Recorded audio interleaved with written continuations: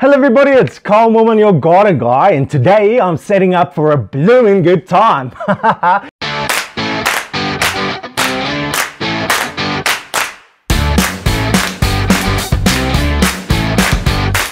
Come along and let me show you how we're going to grow some foxgloves.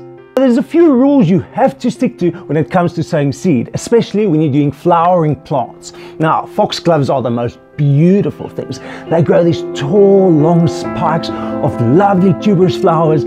You just can't walk past them without looking at them. They are so beautiful, and I love using them because they're frost-hardy little plants, and you know what? They tolerate shade. They like woody sort of areas. So that space in the garden which the grass doesn't want to grow, or the bed always looks like crap because there's a massive evergreen tree growing over it, that's the spot where you're going to stick these guys for some lovely color right through spring and summer. So let's get into it.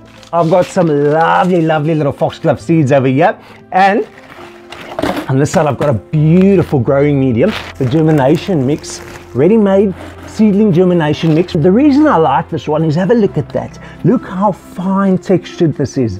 Now you can make your own sort of seedling germination mixture using peat moss and vermiculite and some compost, but typically you're going to struggle to get it to this sort of texture, to get it this fine.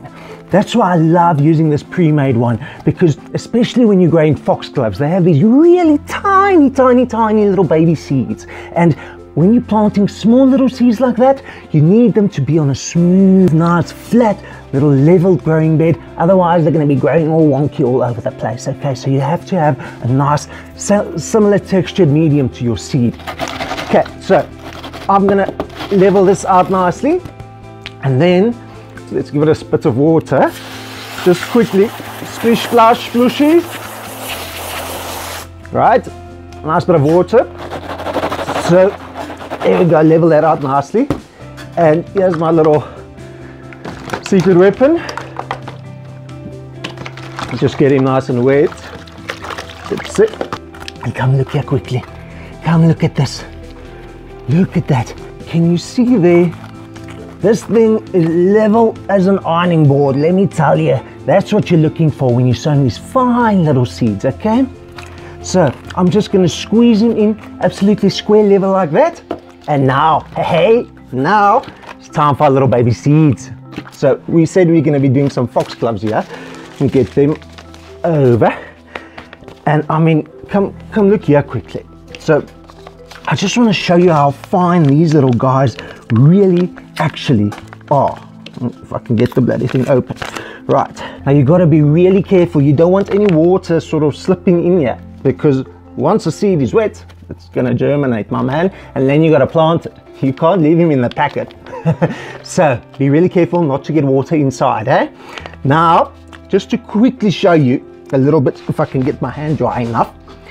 Look at this. Can you even see that? So it makes it really difficult to plant them evenly, so every guy gets the best shot at life. So here's the little secret, or one of them, and I've shared it before, is our little seed shaker, as I like to call it. Hey, well, they're friendly sponsored by Robinsons. Not really.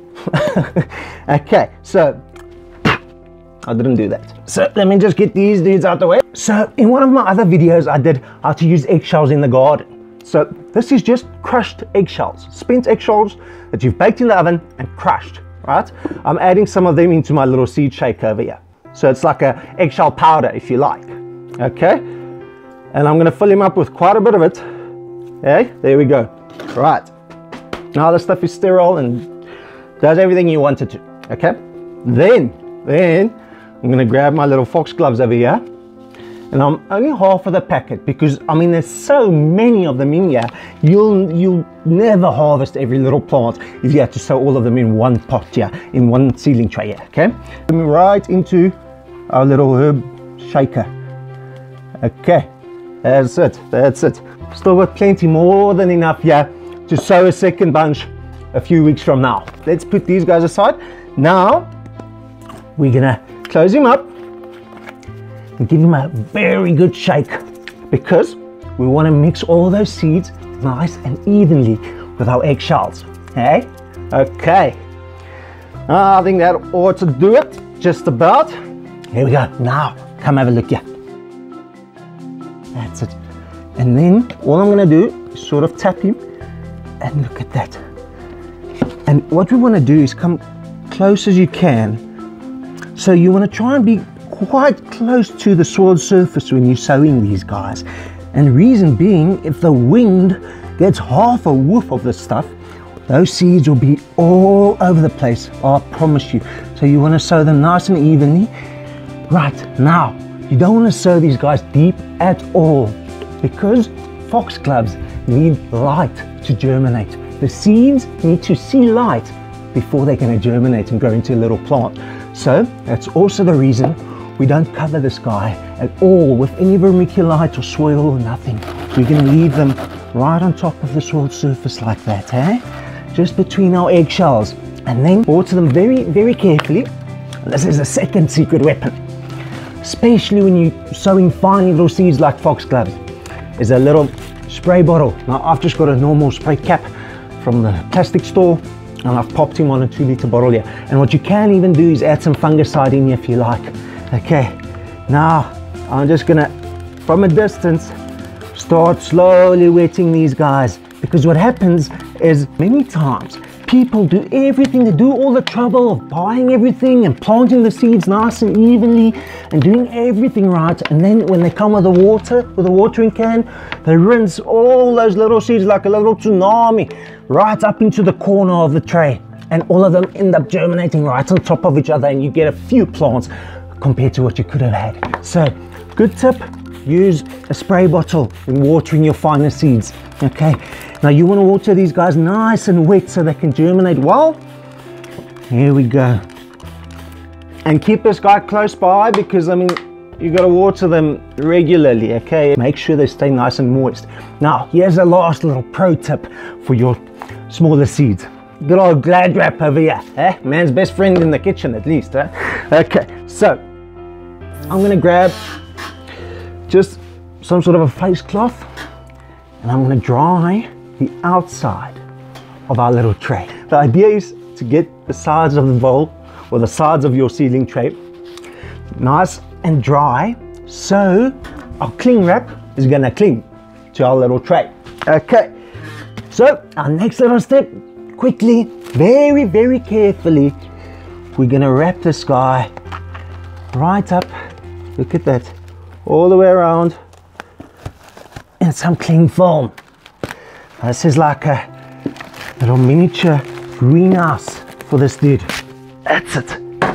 Oh, beautiful. And we're just gonna fold the edges right around and keep him in nicely. There we go. Now, this is gonna go straight on the windowsill. You're gonna check it every now and then. These seeds will come up really quickly, and then you've got to leave them in here until they're manageable of size, because these guys grow baby little plants. So you've got to leave them in here for quite some time until they're big enough to transplant them into larger little seedling trays. Okay, here we go. So for now, we're going to label this, we're going to put it away, and we're going to water it. Now, quite clearly, you'd have to remove the Glad wrap, water him, and wrap him back up. And in no time, he's going to be paying you back with stunning little plants. And you know what? They make stunning cut flowers, so if you want to spoil the wife, do yourself a favor and get some of these in the beds. Thank you for joining me here today. It's been lovely having you. I've had a blast of a time. If you've enjoyed the video, please remember to like and subscribe. I've been Carl Mom, your garden guy. Until next time, happy gardening and happy seed growing.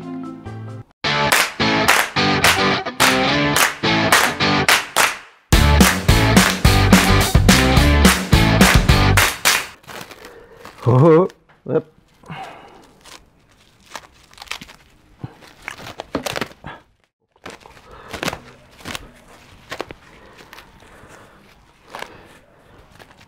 Okay, now, next step.